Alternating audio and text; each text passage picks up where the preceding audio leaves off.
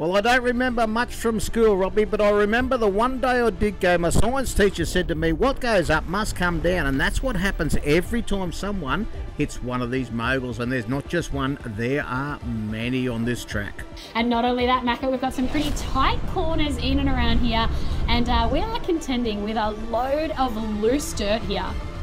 Well, this is the last episode of Tough Tested for this year. So there's been many caravans, many trucks and many drivers through this course. Of course, chewing this thing up, I reckon it is starting to turn to proper powder. How's that cool Glacier going out here in the desert? It's going good so far. I'm going to have to give it a bit here. I'm going to have to cover it in dust. I apologise for that. Well, we asked for a show and we are certainly getting it out here today.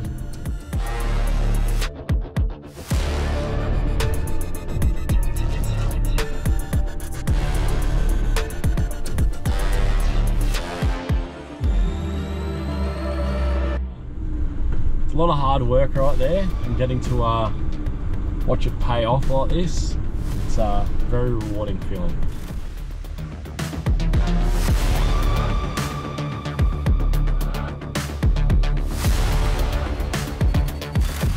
Oh, have a look how relaxed he is. He's like, oh yeah, watch me go over the moguls. I went down, I went up, I went up, I went down, and then when I finished going up and down, I went up and down again. Didn't he do a great job? That's a wrap.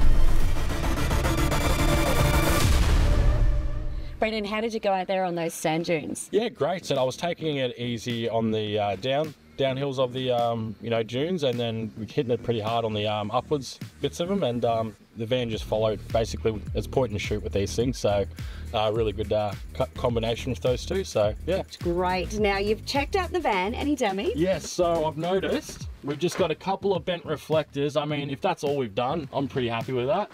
What I'll do when we get back to the factory on all the vans, I'm just going to move them up now, and that's the problem solved. That's the whole point of coming out here and testing these things out, so we can see what we can improve. So Absolutely, mate. And if that's the worst that can happen, then it's done its job here at Loveday. The Arctic Campus Glacier has passed the tough test. awesome.